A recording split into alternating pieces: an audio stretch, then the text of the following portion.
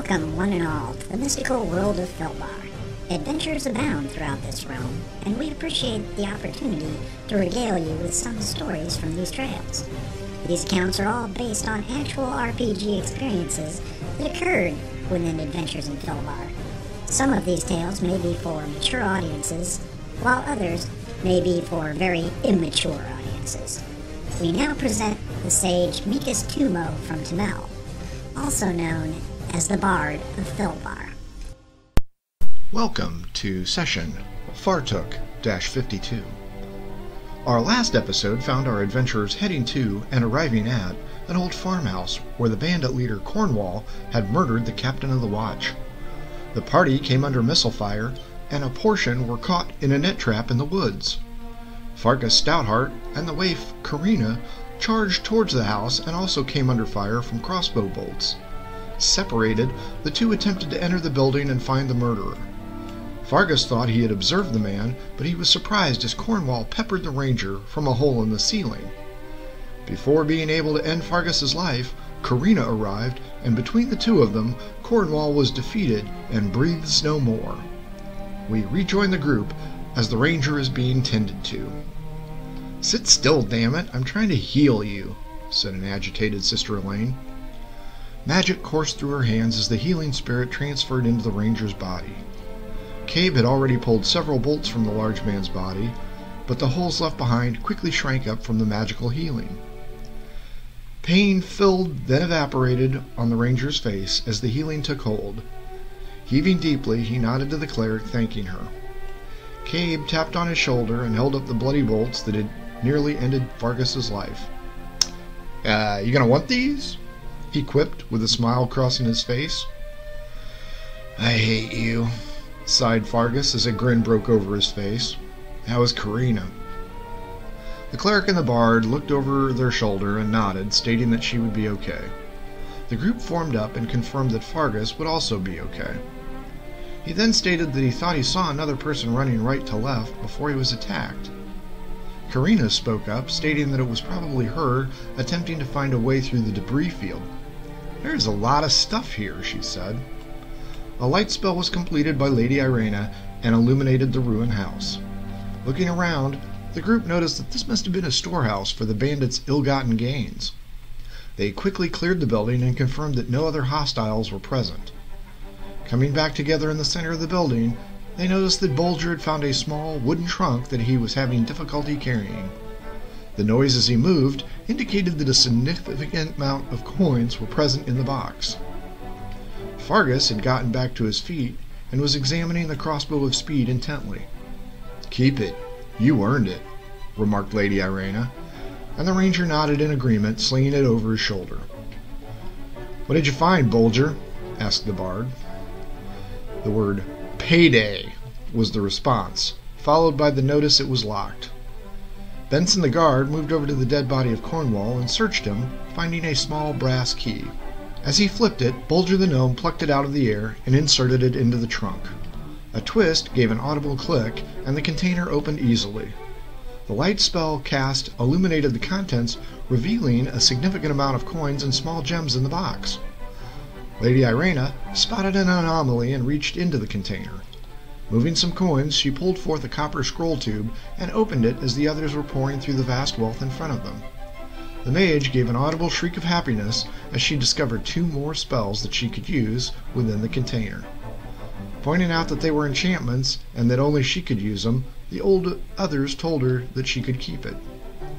Karina joined with the group in the examination of the contents and pulled forth a silver ring with feathers etched into it. Slipping it on, she found that it fit her hand perfectly. She smiled before tossing it back into the pile.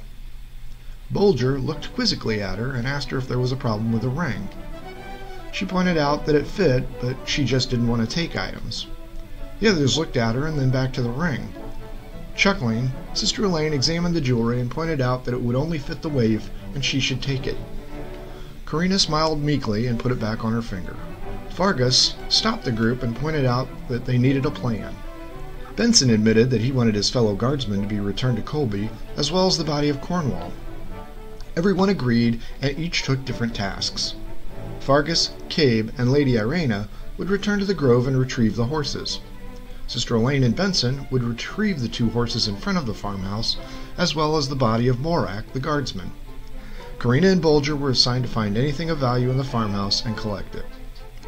Everyone moved quickly to handle their tasks and met back up at the front of the farmhouse. Bulger had the locked trunk with the help of Karina, and they had located 2 more large bags of valuable items. With night falling, the group opted to secure the farmhouse and set out again.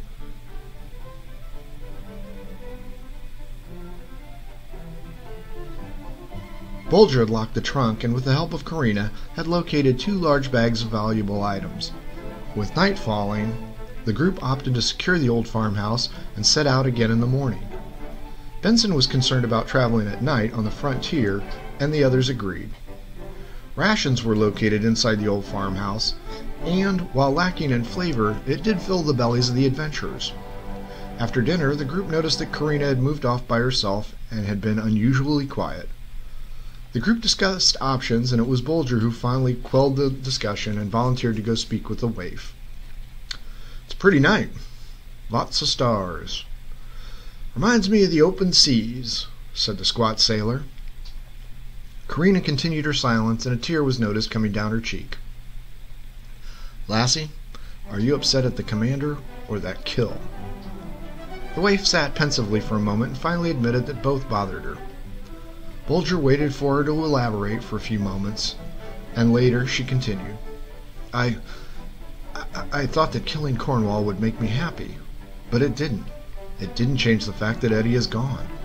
It doesn't help that we have coins or baubles. It just doesn't seem to matter that this man is dead and that his evil cannot be undone. It just doesn't seem fair." She gazed at the gnome, who smiled at her and held her shoulders close to him. Patting her on the back, he allowed her to weep openly for a few minutes before pushing her back slightly. "It doesn't seem fair, and to the watch commander, or to his friends, or to the people of Colby. It never will be." She looked at him, annoyed that his answer didn't make her feel better, but he winked at her. "What's done is done. You cannot change the past no matter how hard you try. But Cornwall's death does matter. You did something good. Do you think he would have stopped killing or thieving?" Bulger shook his head and smiled at the girl. "No, he wouldn't have. So what we did here, what you did today, matters to the people he didn't get to kill or rob. And that is the important thing. A bad man died here. We won't mourn his death as we will the captain or the other guard, but his death matters because his reign is over. The world is a better place because he is dead. You did a good thing today, Karina." The woman slumped back into Bulger's chest and sobbed openly. As he held her, he whistled a low tune until she fell asleep from exhaustion.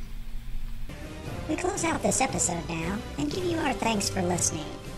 Please subscribe to this podcast and don't forget to follow us on Twitter at TheBardsPodcast. For everyone in Adventures of Philbar, thanks for listening.